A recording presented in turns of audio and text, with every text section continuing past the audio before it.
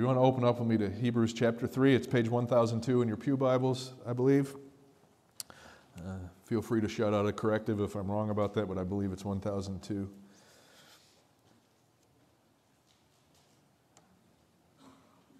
And we're going to continue part 3 of this message series, Salvation, Sabbath, and Saving Faith. It was interesting as we were just singing some of the basic songs, like almost the kids' songs of the faith just now. It's kind of neat. I know we just came through Vacation Bible School, and we'll probably do some testimonies on that next week. I don't want to spring that on anybody, but maybe next week we'll hear from some of the people that worked. And so if you have one, by the way, if you have a testimony about VBS that you want to share, kind of be ready. Between now and next week, maybe we'll go ahead and get that done next week. But as we were singing, "Now I am free in Christ," and I was just contemplating, just meditating on what that means, that we're free. And even in the context of this message, of this passage that we're getting ready to work through here in just a moment as we continue through in Hebrews, what does it mean to be saved? What are we free from? We're not free to act the fool, right? I mean, we're not free to live just any old way we want. Oh, got my get out of hell free card. I'm free to live now, do whatever I want. No worries there. If that's your attitude, friend, I have to ask you to meditate and see if you're even born again. But what are we free from? We're free from the penalty of sin. We won't perish for all of eternity because of our sin if we're born again. We're free from that future. We're free from the fear of death. We're free from God's judgment against our sin. We're free to obey Him. That makes sense? Free to obey Him, because we're not always free to obey Him. We're not free to obey Him before we get converted because we don't want to obey Him. Obeying Him's not in our lexicon until God opens our eyes to the truth. So we're free to obey, and I think that's really, really important. And it is the context of this, that those who didn't enter the promised land didn't enter because of their lack of faith. When they looked at the promised land, they didn't see freedom. They saw fear, risk, challenge, overwhelming odds, not freedom. But had they just crossed over, had they just entered the fight in faith, God would have delivered the promised land to them, and the Bible would look vastly different. But they didn't do that. They rebelled.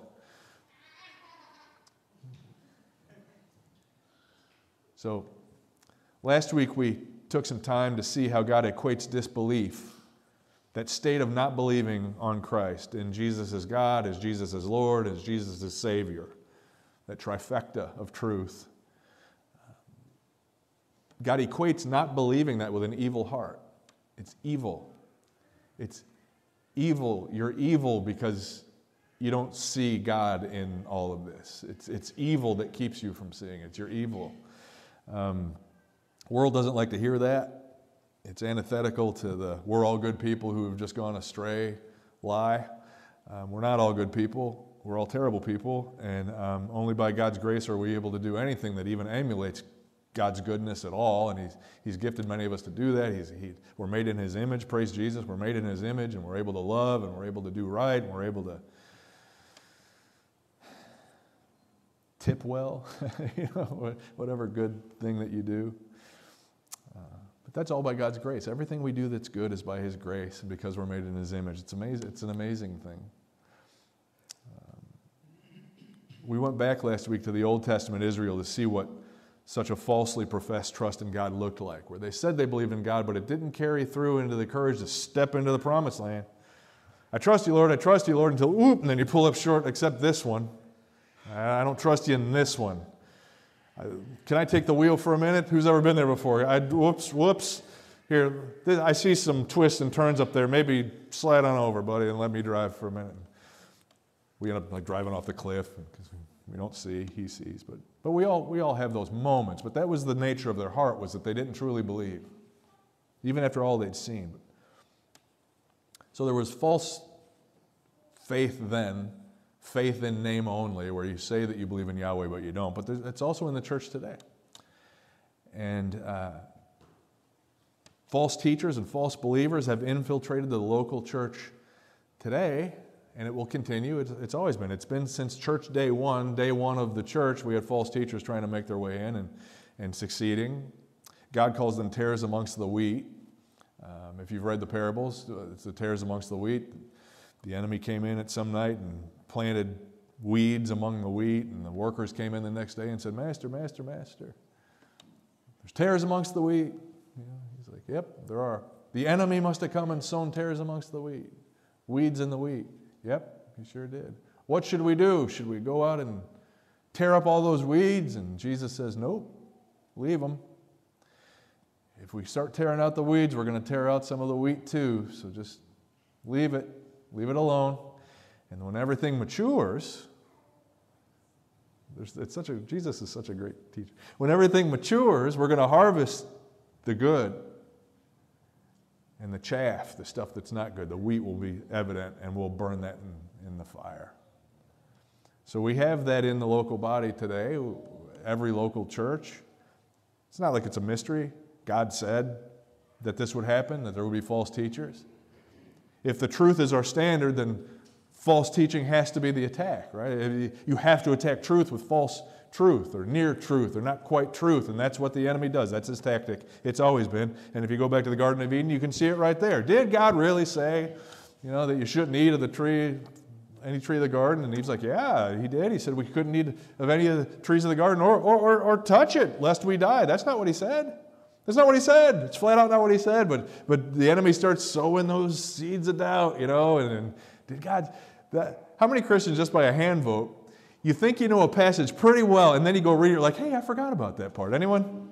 Wow, yeah, there's that thing in there. That's why it's so important that we continually read God's Word, because we forget stuff. We forget context. We forget the little nuances. We forget the little things that God's provided for us so richly. We forget. It's important to be in the book.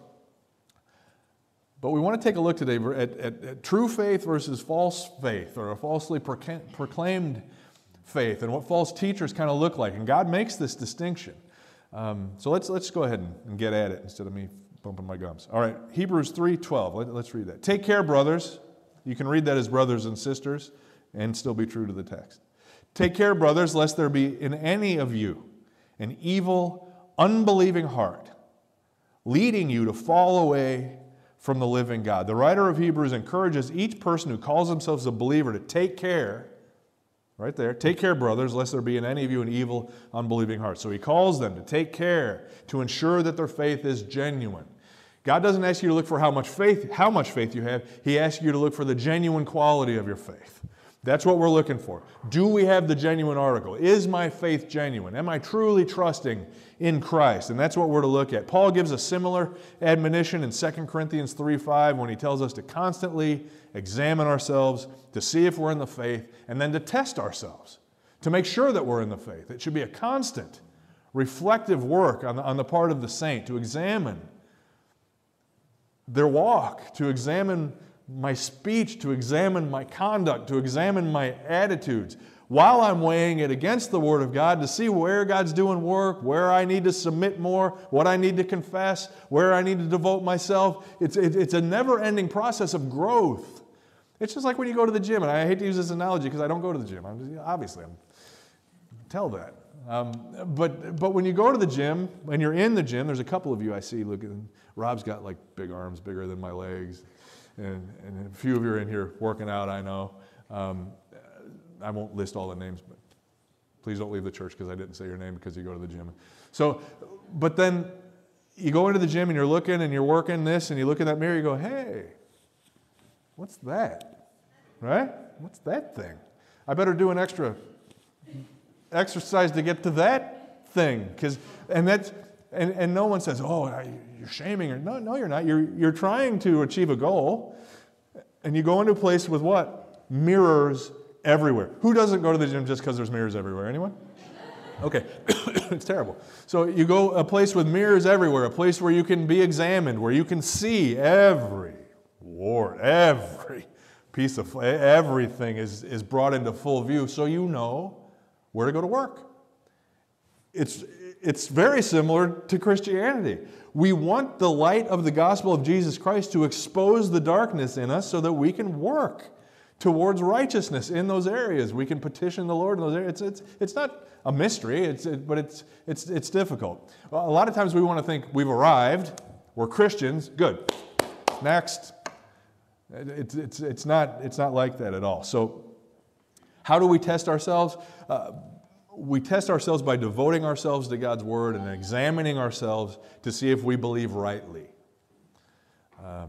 to see if we believe not in vain, that we haven't placed our faith in a false gospel, that we're not following a Jesus that Scripture doesn't describe, that we haven't carved an idol out of our imagination and our desires, and we're saying, oh, Jesus, when it's really our desires and our flesh. We need to constantly be honing ourselves and constantly weighing ourselves against God's Word. And so we're doing that, and we look to see if we're bearing fruit for the kingdom, and we look to see if we're filled with the Holy Spirit. Because Romans tells us, you're not a child of God if you're not filled with the Holy Spirit. That's evidence of that you're saved, that you're filled with the Holy Spirit, that God in you working to make you more like Christ, sanctifying you, that sanctifying work. So we need to constantly look. It shouldn't be a joyless exercise. It should be a joyful exercise. Hey, I know I'm saved. I got some work to do. I got to submit some more. Let's do this. I want to be all I can be for Christ. It should be not a, oh, woe is me, I'm terrible. Not that. God's not asking you to hate yourself. He's just asking you to objectively observe yourself and to take a look and to see what He's telling you to do. So, but we also have to look at our brothers and sisters. And look at their walks to see if any of them may have believed in vain or are captive to sin through unrepentance. And both of those things can exist. So, some are not believers and need to be evangelized. So let's take a look here. As we look, I'm going to read Hebrews 3:12 one more time. Take care, brothers, lest there be in any of you an evil, unbelieving heart, leading you to fall away from the living God. We see imposters in the local church in Titus 1, where Paul warns Titus about false teachers who sneak into the church. And we find that in Titus 1, 10 through 11 and 15 through 16. It's up on the screen there for you. This isn't a one-time event here. It's in the Bible. It's in the book God wrote us, so we need to keep our eyes open. There are many. This is century 1 now, okay? This is century 1. There are many who are insubordinate. They're empty talkers and deceivers, especially those of the circumcision party. They say they're Christians, but they're bringing a bunch of law with them, right? They must be silenced, since they are upsetting whole families by teaching for shameful gain what they ought not to teach. Both their minds and their consciences are defiled. They profess to know God, but they deny Him by their works. They are detestable, they are disobedient, they are unfit for any good work. That's not a brother or sister in Christ. That's a false teacher who falsely proclaims to be your brother or sister in Christ, who comes into the church with false teaching. We don't welcome them as brothers and sisters. We evangelize them as lost people. And if they continue to cause division, we push them out of the fellowship so their cancer can't grow here. I mean, it really is a strong admonition. And an unbelieving heart isn't passive. We see that again here in Hebrews 3:12. An unbelieving heart leading you to fall away from the living God. An unbelieving heart is never passive. It actually drives you away from the truth of Christ. And false teachers are a way that happens. So we know false teachers are not true believers, but what about those who profess to trust in Jesus but are easily seduced by false teaching? They're not doing the teaching, but they're easily drawn away. Let's look at Hebrews 3:13. The next verse. So you got unbelievers, first category, 12, verse 13. But exhort one another every day, as long as it is called today, that none of you may be hardened by the deceitfulness of sin. Now, you can have a non-believer who's disobedient, and you can have a believer who's in a season of disobedience. Folks, we can't tell the difference, to be honest with you. When I'm looking at that in myself or other people, I can't tell the difference between a true believer who's just in complete abject disobedience and a non-believer.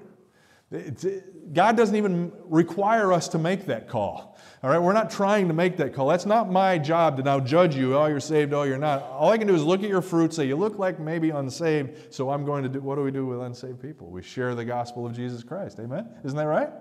You just keep coming with the truth. You keep coming with the truth. And that's what we're supposed to do.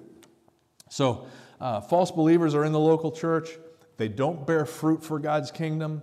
But true believers who are not maturing or strong also don't bear fruit for God's kingdom. Let's take a look here at the parable Jesus told. Luke 8, 4 through 8. Those of us that were in Bible study together this morning are snickering at me because I couldn't find this verse and it's in my sermon notes. Okay, that's okay. Here we go. Here Jesus said in a parable, a sower went out to sow his seed, and as he sowed, some fell among the path and was trampled underfoot. And the birds of the air devoured it. And some fell on the rock, and as it grew up, it withered away because it had no moisture. Some fell among thorns, and the thorns grew up where it was and choked it. And some fell into good soil and grew and yielded 100-fold. All right, so we have categories of receivers here. We have a lost person who the word hits them like it's bouncing off a wall. It has no effect.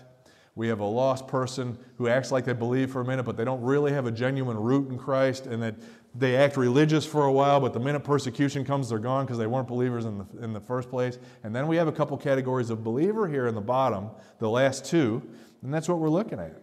So Jesus explains this third category, the believer who's choked out, in Luke 8, 9 through 10. He says this, and when his disciples asked him what this parable meant, he said, as for what fell among the thorns, they are those that hear, but as they go on their way, they're choked by cares and by riches and the pleasures of life, and their fruit does not mature. So we see there a distinction. There are false Christians who aren't going to grow because they don't have a root. And then there's true Christians that for a season are kind of choked out by the flesh. They're just kind of, they're not bearing fruit there. So that's where the church comes in. And that's why the church is so important. The local church is designed to build mature Christians so that you can work out of this condition, so that you can be encouraged out of this condition, so that you can be taught and motivated to now go and bear fruit. And we see it here in Ephesians 4, verses 11 through 14. This is about the church. This is why the local church is important. He gave the apostles, he gave the prophets, he gave the evangelists, the shepherds and teachers to equip the saints for the work of ministry, for building up the body of Christ until we all attain to the unity of faith and the knowledge of the Son of God, to mature manhood. Just don't even look up, don't even show hands. How many of you just know Christians that have never grown? They say they're Christians, they just never grow. They refuse almost to embrace the doctrines of the faith. But God wants us to grow, to mature manhood, to the measure of the stature of the fullness of Christ, so that we may no longer be children, tossed to and fro by the waves and carried about by every wind of doctrine, by human cunning, by craftiness and deceitful schemes. Where was I? Okay, so we're talking about the church and the purpose for the church. The purpose for the church is to grow Christians. The purpose for the church isn't so that you can come and get 40 minutes in a week and call it good and then leave. If that's what you're doing, you're malnourished. You may think you have what it takes to succeed for Christ and to do great things for the Lord, but you can't. Apart from fellowship, we're ill-equipped. All of us are. All of us are. We need to sit under the sound teaching of biblically qualified teachers. We need to be in fellowship with one another. Dare I say, to let others see our lives, to let others see our walk, to let others see our suffering, to let others see our victories, to let others see in a little to who we are, what we're attempting for the Lord, where I'm hurting, where I'm struggling, where things just aren't working out right, and I don't know why God's not making them work out right, and I just need someone to talk to, but I'm too ashamed to say that I'm having some doubts right now, so I don't go to my brothers and sisters in Christ. That's not what the church is about. The church is about the growth and edification of the saints so we'll be equipped for the works of ministry that God has called us to do.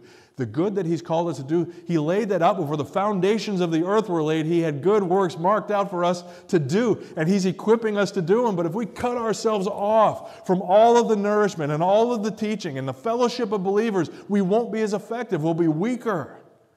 will be easily tossed to and fro by every wind of doctrine. When any liar with a little bit of charisma and some skinny jeans and some slick-back hair gets up in the pulpit and doesn't even need to preach with notes and walks all around with his mic and tells us the great things that God has for us, we're like, oh, without one thought that maybe we ought to weigh what I'm hearing from this prophet against the words of God. We need each other. Amen? Don't we need each other? We're supposed to love each other. In fact, the sign to the world that we are disciples of Jesus Christ is that we have love one for another. Not even necessarily for all of them. That command was for believers. The way we love each other should show people that Jesus is our Savior and our King and our Lord. That's the indicator that we are the true church of God, that we love one another. And everything in society pulls us away from face-to-face interaction, doesn't it? Doesn't it? I can text you far easier than I can call you even, or drive over. Texting's so safe. If you call them, you might have to get into a conversation. Yeah. That's what I've heard. I don't know. I'm just anxious to call all of y'all, but it's easy to hide these days. So in each local church, there will be unbelievers posing as Christians, and that will be exposed in fellowship. That'll be exposed in ministry. You'll know. They'll be exposed. And why do we want them exposed? Because they need to hear the true gospel. If someone's wandering around lost and they think that they're born again, we need to share with them the true gospel. It's important that we see it. It's important that we see it in them. It's important that we address it in love. It's important that we look at ourselves. So in the local church, there's going to be disbelievers posing as believers and Christians who look like unbelievers because they're immature and don't devote themselves to the study of God's Word. So how do we know the real deal? Well, we'll know them by their fruit. A biblical trust in Jesus Christ, for one thing. This is what a believer looks like. A biblical trust in Christ. What does that mean to trust in Christ? It means that I trust that Jesus Christ is God in flesh. Amen? Amen? Anyone? Okay. Jesus Christ is God in flesh. That God took on flesh and came here for a purpose. What was that purpose? Well, it's twofold, actually. One, to live the perfect, sinless life that I can never live. And two, to get on a sinner's cross, having lived that sinful, perfect life, and to pay my price for my sin. That's why he came. Do you believe that today? Do you believe, is that why? Here's a caveat to that. There is no other way for you to be forgiven by God than through the shed blood of Jesus Christ. No other way. What if I confess? Confession is useless without the power of the blood of Jesus Christ. You can list your sins to God all day, and He's not forgiving you unless you trust in the Son. Because the Son is your propitiation. He's the high priest who stands there, having paid the price for you and advocating for you before the Father. If you don't love the Son, a biblical trust in the biblical Jesus Christ, God in flesh, the payment for our sins, ascended to the right hand of the Father, alive. Alive. Jesus is alive. Man. Next, obedience to God's Word in both deed and attitude. That's what a Christian looks like. Will they always be perfect? No, of course not. Of course not. But our obedience will be increasing. We'll look to the Word of God for guidance on issues. That's what real Christians do. What should I think about this? I don't know. Let me go to the Word of God. Not, here's what I think about this. Let me see if the Word of God agrees with me, which is far too often what we do. Oh, can I find a verse wildly out of context that supports whatever I'm postulating right now? You probably can. Look at the world through the lens of Scripture, because everything around us is lies and deceit and the work of the enemy and darkness that caters to our flesh and looks really attractive, but is not the Word of God. Be careful. Be discerning. Be wise. Be sober. The enemy prowls around like a roaring lion waiting for anyone to devour. Don't be that guy. Don't be alone. A man alone is easy prey. What happens when the enemy comes to consume you and you're standing there with 7 of your brothers, bearing the sword of the Spirit, the Word of God? 7 brothers and sisters standing around you. You're the mark. He shows up. You got 7 brothers or sisters standing around you with swords. He's going to go find easy prey. Because he's a coward and he's a liar. And he'll find the Christian that's going to go off and do it in nature by themselves, and he'll get them. Man, the power of fellowship. Okay, next. Obedience to God's word, both deed, your attitude is godly. A love for God's word and Christian fellowship, a love for this book. Do we worship the book? No, but the one we worship wrote the book. Amen? Isn't that right? He wrote the book. A love for the word. Do I want to be wise? I consult the scriptures. Do I want to be strong? I consult the scriptures. Do I want to have something to add to the argument? I consult the scriptures. Am I looking for how I can get out of this miserable season of my life? I consult the scriptures and my brothers and sisters, and I pray, and I call the pastor, and I call my deacon, and I go to whoever in the fellowship I know is walking with Christ, and I lay it out on the line with them. We are in this together, and we must base everything on the Word of God. And finally, a true and continual repentance. You cannot be perfect, but the Christian is constantly repenting of sin. Constantly. I repent, Lord. I confess my attitude. Help me not to have that attitude anymore. Sanctify me. Make me more like Christ. I know you never had that attitude. Lord, if you have to pray that 15 times a day, pray it 15 times a day in faith. In faith what? 1, that God loves you, and 2, He's answering your prayer. He's working on it. The very fact that you're going to Him means He's working with you on that issue. Amen. Aren't you glad we have a loving God who's patient and kind? Who wants His children to come to Him and say, Dad, how can I do this better? Dad, what would you have me to do? I have no clue, Dad, how to face this. How can I?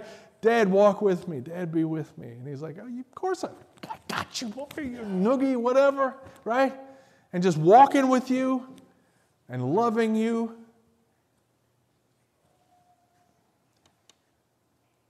God is not standing there with a whip getting ready to crack you across the head when you come to Him in repentance. That's not what the Scriptures say. God loves a contrite heart. That's what He looks for. Talk about mercy. I desire mercy and not sacrifice. He doesn't want you to come to church with unrepentant sin on your account, right? He wants to show you mercy before you sacrifice. Turn to Him and receive the mercy. Walk boldly into the throne room of mercy and grace and find grace in the time of your need. That's what born-again Christians do. Amen? Isn't that what we do? I respect my dad, but I'm not afraid of him. Got to be careful saying that. We should be afraid of God a little. Shouldn't we be a little afraid of God? I mean, I was a little bit afraid of my dad. Anybody a little bit afraid of your dad? You can say. A little bit.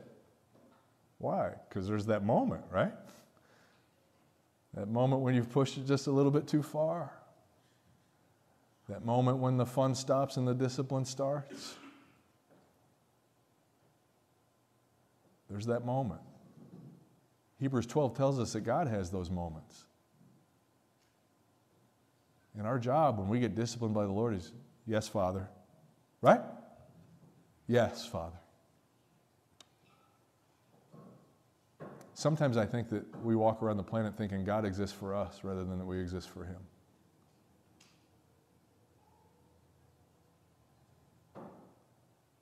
That I'm a Christian because Jesus will bless my life as I live. That I'm hunting for I'm grabbing as many of His blessings as I can. That I'm living in a way where I'm trying to position myself where He'll bless me. That's not how Jesus lived. right? Jesus had a mission. Glorify the Father in every circumstance. Glorify the Father in hardship. Glorify the Father in times of plenty. Glorify the Father in times of need. Glorify the Father when I'm tired. Glorify the Father when I'm not tired. Glorify the Father when I'm being confronted. Glorify the Father when I'm being abused. Glorify the Father when I'm being beaten. Glorify the Father when I'm being crucified. Glorify the Father when they're praising me. Glorify the Father when they're hating me. Glorify the Father when I'm working. Glorify the Father when I'm sleeping. Glorify the Father. And He did it perfectly every moment of His life.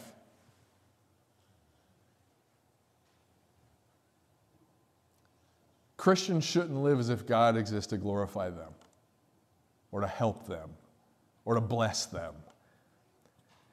If salvation's not enough blessing for you, you need to re-examine the Scriptures for just a minute.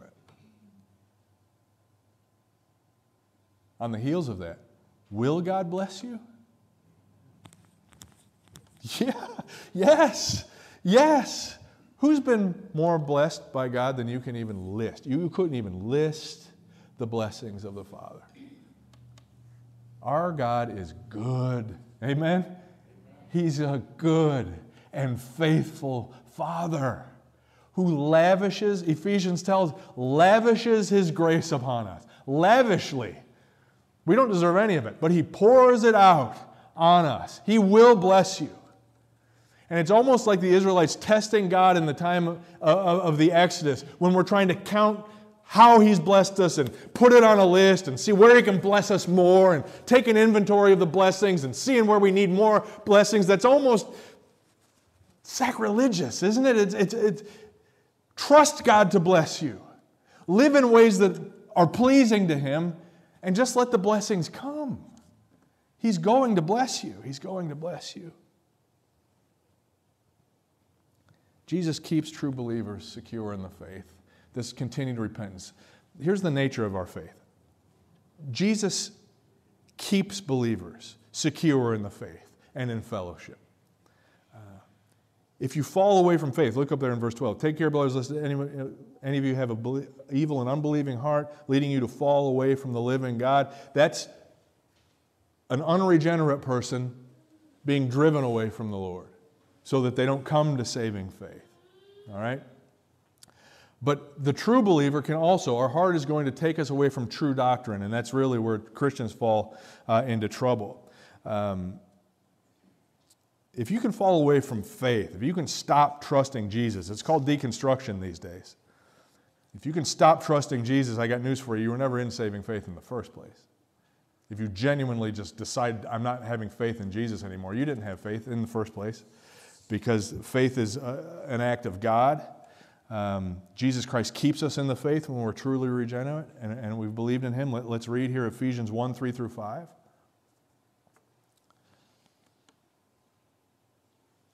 Blessed be the God and Father of our Lord Jesus Christ, who has blessed us in Christ with every spiritual blessing in the heavenly places, even as He chose us in Him before the foundation of the world, that we should be holy and blameless before Him. Before the world was created, God chose you to be holy, if you're born again, to be holy and blameless before Him. He forgives all of your unrighteousness. He equips you to worship. He keeps you holy and blameless before Him. In love, He predestined us for adoption to Himself as sons through Jesus Christ according to the purpose of His will. He's holding you in righteousness. Next verse, Jude. There's only one chapter in Jude. That's why it says 24 through 25. Now to Him who is able to keep you from stumbling and to present you blameless before the presence of His glory with great joy. Who's able to do that? Well, to the only God, our Savior, through Jesus Christ our Lord, be glory, majesty, dominion, and authority before all time and now and forever. Amen. Jude 24 through 25. Right? He's able to, he keeps you from stumbling. He presents you blameless before him for his glory and by his will. And finally, John 6, verses 37 and 39, we go to Jesus' own words on the matter. All that the Father gives me will come to me, and whoever comes to me I will never cast out. Think about that for a second. Some of your scriptures, I will in no wise cast out. I think that's how the King James says it, right? Am I right? I will in no. All who come to me, I will never cast out. If you come to Jesus in saving faith, when will he cast you out? Never. What if I really do a bad thing? He'll cast you out. Never. Never. Never unless you're good enough? No. Never means never. The words in the Bible mean something.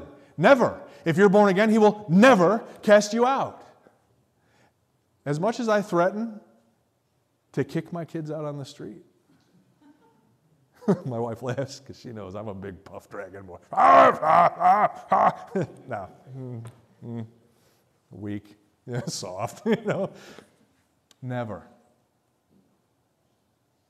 I'll never stop loving my kids. They'll never stop being my kids.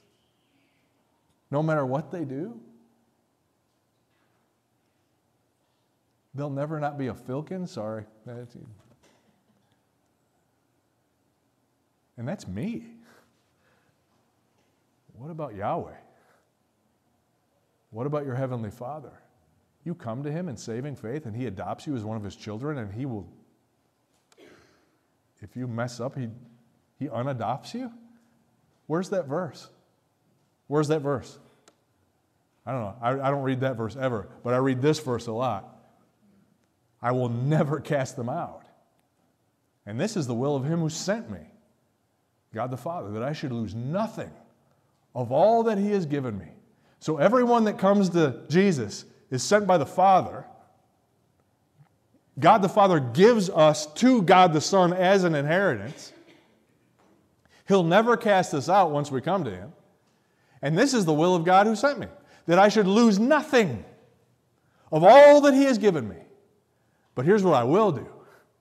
I will raise it up on the last day. Amen. Woo! Man, isn't that awesome?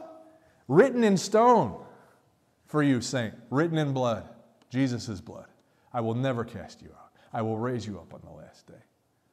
You can go to a million scriptures. You can go to Romans 8, Those he chose, he predestined. Those he predestined, he justified. Those he justified, he glorified. It's a done deal. You will be glorified. It's called the golden chain. Aren't you glad we serve a God that doesn't change his mind on loving us? That doesn't change his mind on saving us?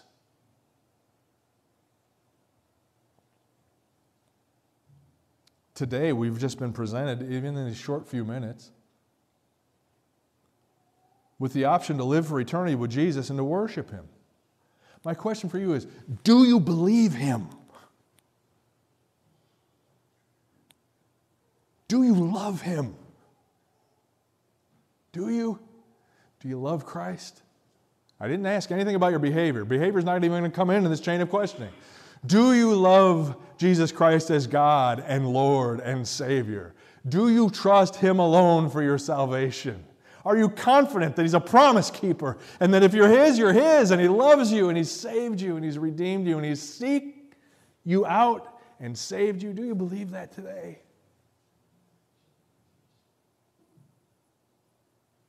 If you don't have an assurance of what's going to happen to you for the rest of eternity, do you want to believe that today? Do you want to trust Jesus Christ? Do you want that assurance? Here's what it's going to take. Belief. Believe in Jesus, God the Son. Believe in his sacrifice for you. Throw yourself on his mercy. Trust him to deliver you. Trust him to save you. Call on him to save you. And he will. Amen, saint. Won't he? Everyone who calls on the name of the Lord will be saved.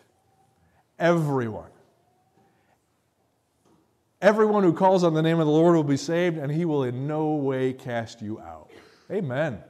What a good and gracious and magnificent God we serve.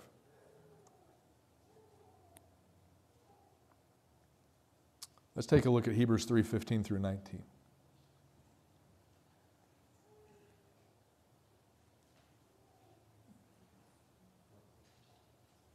Are you contemplating whether Christianity is for you? You're asking yourself the wrong question. We do not offer you the chance to be part of a religion. We offer you the chance to be saved through the shed blood of Jesus Christ and to walk with Him as a disciple. Do you want to do that? Do you want to do that? That's what we're calling you to, not a religion. Let's take a look. Religion won't help you, verses 15 through 19. As it is said, today if you hear His voice, do not harden your hearts as in the rebellion. If God's calling you, don't harden your heart. Give in. For who were those who heard and yet rebelled?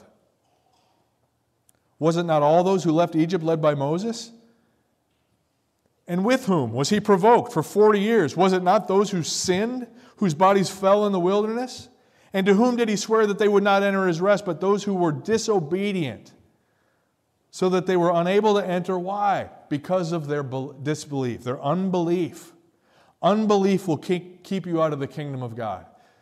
You must believe on Jesus the Son. If you don't believe on Jesus the Son, no amount of religion will save you. No amount of rule-keeping will save you. No amount of do-gooding will save you. You must believe in the Son. You must trust Him. Don't harden your heart. In just a few short moments, we're going to give an opportunity. If you want to give your life to Christ, if you want to be born again, if you want to be saved, we will talk to you. We will pray with you. We will coach you through that process of coming to saving faith in Jesus Christ. Don't let the moment pass. Come up. You can come up now if you want to, but come up when the music starts in just a moment. Just a moment. So, true belief looks like all of those things. Let's read Hebrews 4, 1 through 3. Therefore, while the promise of entering His rest still stands, let us fear lest any of us should seem to have failed to reach it. For good news came to us just as to them. Here's why they weren't saved. Ready? Here it comes. Good news came to us just as it did to them, like it's coming to you now. But the message they heard did not benefit them because they were not united by faith with those who listened. For we who have believed enter that rest, as He has said. You hear the gospel of Jesus Christ. You hear it proclaimed. When you believe, you are saved. Notice there's nothing in there that says when you start acting right, you are saved.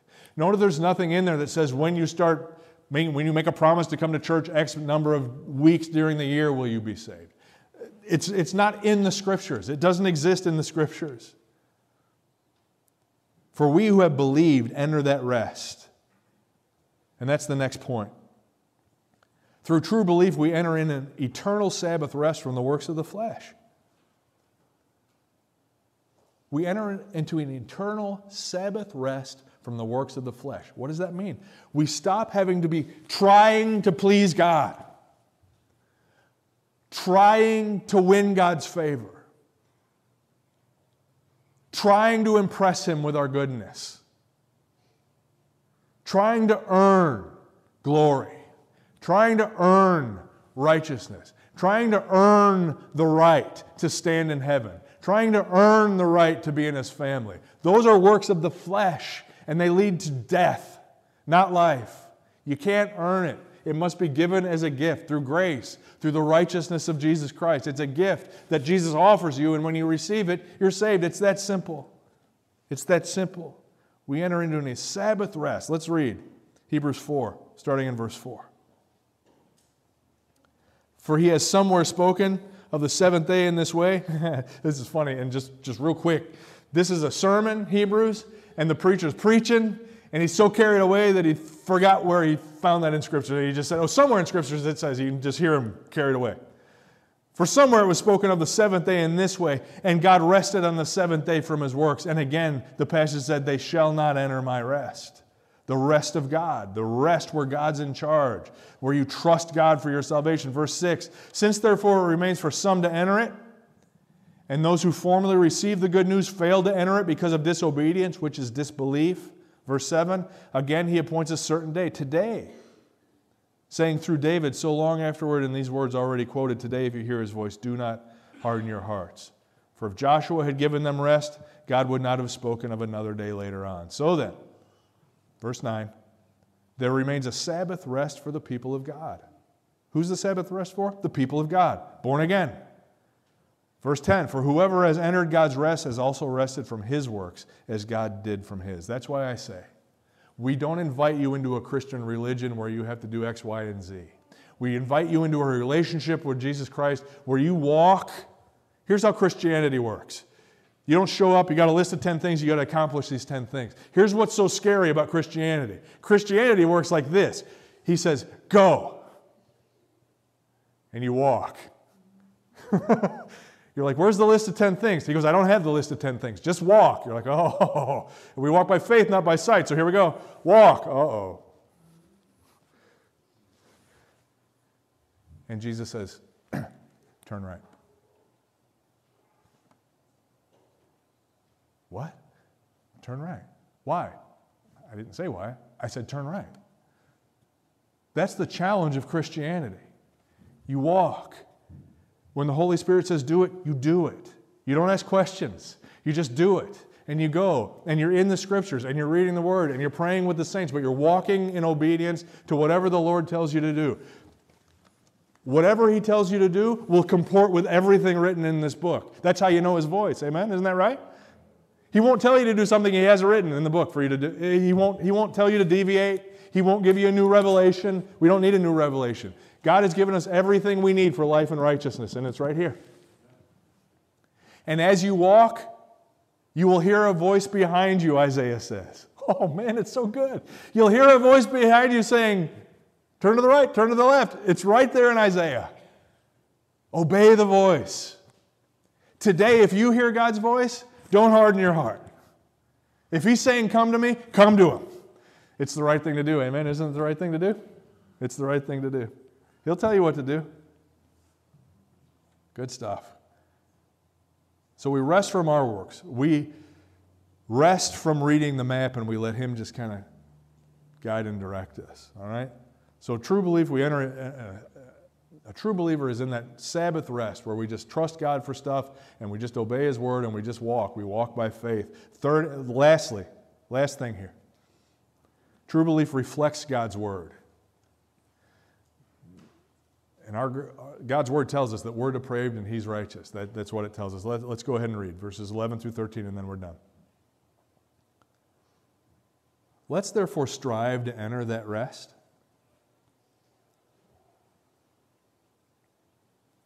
Let's trust God, right? Let's strive to enter that rest. I want to rest in You, Lord God. I don't want to strive for my own righteousness, right? Let's strive to enter that rest, verse 11, so that no one may fall by the same sort of disobedience, which is disbelief in Christ. Verse 12, it's according to the Word of God, right? For the Word of God is living and active. It's sharper than any double-edged sword. What does that tell us? As we walk through this world, we're equipped. We have a weapon. We have a defensive weapon, an offensive weapon, right? Piercing to the division of soul and spirit, of joints and marrow, and discerning the thoughts and intention of the heart. What did God say? Search yourself. See if you're in the faith. See if your thoughts honor the Lord. See if your intentions honor the Lord. Because the unregenerate heart, Jeremiah tells us, is desperately sick. Right? But the regenerate heart, the new heart, we have to weigh the intentions of the heart. Verse 13, against the Word of God. And no creature is hidden from its sight. But all are naked and exposed to the eyes of Him to whom we must give an account. What are we free from? Where we started today? I'm free from having to stand before God and give an account of every sin that I committed. Amen. Aren't you glad?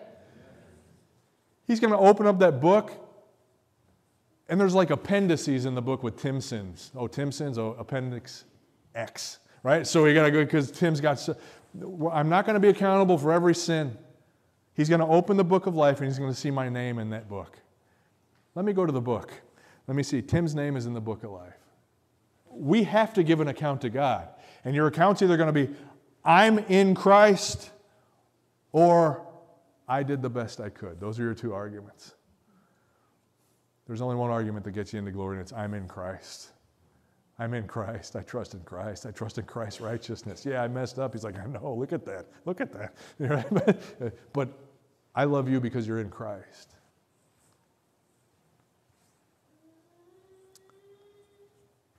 In closing, final thought. Saint, love the Word, be in the Word, weigh your motives and intentions and actions against the Word of God, and strive to enter that rest where we're walking in the power of the Holy Spirit and we are walking righteously. Just strive to enter in. But if you're sitting out there and you don't even know who this Jesus is, the only way to enter the rest of God where you no longer have to compete and try and earn your way into a place you can never earn your way into is through placing your faith in Jesus Christ. And as the singers come and as the players come, if you would please, these next few moments as we sing, if you'd like to come talk to me about making that decision to serve Jesus Christ with your life and to accept His forgiveness, please come do that. If you're a saint and you want to come and lay it all at the altar and just pray for a fresher walk and a motivated heart and a righteous living, just come and do that.